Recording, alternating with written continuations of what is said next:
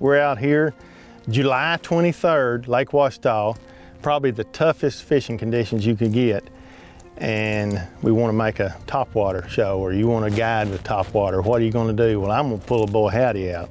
A lot of people don't even remember a boy howdy. I do, because I was raised on them. We would catch fish from the bank back in the 60s and 70s. There was just numerous fish out here, lots of schooling fish. But our bait, our go-to bait was always a boy howdy, because you could throw it a mile, and what this bait does, it fishes straight up and down, and it has a little popping action. You can pop it and it makes a little bloop, bloop every time. And it's just like the noise a brim would make on top of the water, chasing a bug or whatever. Well, that's what the bass thinks it is. The conditions are not perfect for any kind of topwater. The best condition to fish this bait in is cloud cover with a little wind. I've caught two at a time. I've caught two and a halves at a time on this bait in the wind, because they don't get a bead on it. They think, well, that's a brim, and they hit it. Two of them at the same time will hit it, and they get it.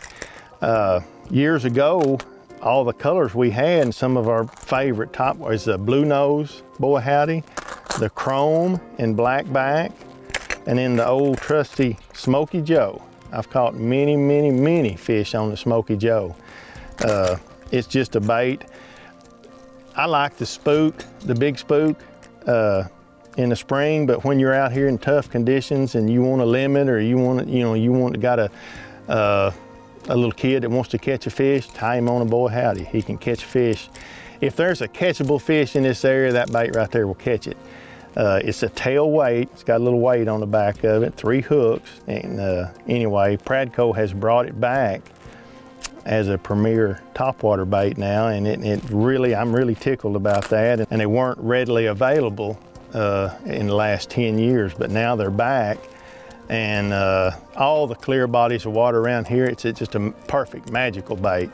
You can take a spinning reel, 8-pound line, and cast it a mile. And work it. I work it slow, kind of like a jerk bait.